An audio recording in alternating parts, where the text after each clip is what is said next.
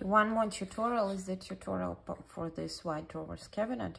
Like in here, I attached it under the single countertop with a dishwasher and everything, but like it's going to be a separate cabinet with two large drawers, and it's like wider than my regular cabinets.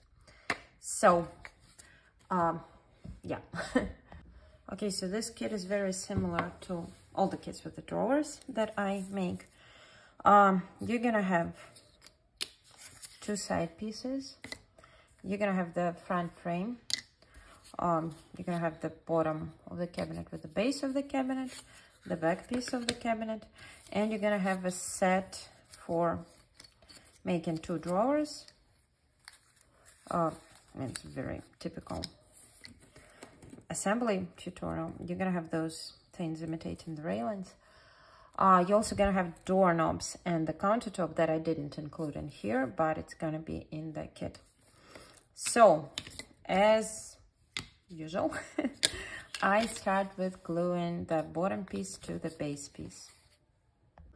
Okay, so while the glue dries, you can take two side pieces and attach the railings to the engraving. Okay, sorry, there is Frozen on the background. It's a Memorial Day weekend and it rains like crazy, and my kid is watching Frozen for probably 10th billion time. So while side pieces dry, you can start assembling the drawers. Sorry. So I start by attaching this frame to this front piece. That's gonna be sort of the face of the drawer. Okay, so while all of this dries, you can assemble the drawers. So you're gonna have 4 pieces and a bottom part. So the drawers, like the drawer assembly, is identical to all the drawers I make in my cabinets. You're gonna connect those 4 pieces. Sorry, I'm not gluing them yet. Like that, and glue that together. Okay, so after you glued the frame together, you just slide this bottom piece, like glue it to the frame. So you're gonna have 2 drawers like that, and while they dry, we can start assembling the structure.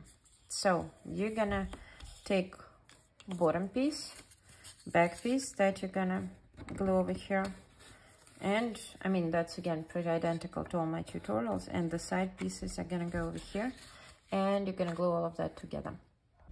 So that's the structure you're gonna get, and then at the end you pretty much just glue the frame to the cabinet. I always try to align the frame, as it's not happening right here, but in general I try to align the frame with the like this top of the side, so that they're like, you know, straight, because it is easier to glue the countertop on after that. So at the end, you basically just have to slide the drawers inside the frame. What I did with this cabinet is, because the drawers are kind of wide, I attached the top rail, and that's gonna hold the drawers from like falling out if you slide them out. So yeah, what I started also doing recently is I put the drawer in first, and then I glue the front of the drawer on top to make sure everything is aligned. So that's it. You end up having a cabinet with 2 drawers that do not fall out when you slide them. Also, you're gonna have 2 of those pieces. Sorry, they are going to allow you to place the doorknob directly in the middle of the drawer. Right now I'm not going to be gluing them on because I plan to paint the drawer first. So again, when it's painted, that's what you're going to get. So that's it. Thank you.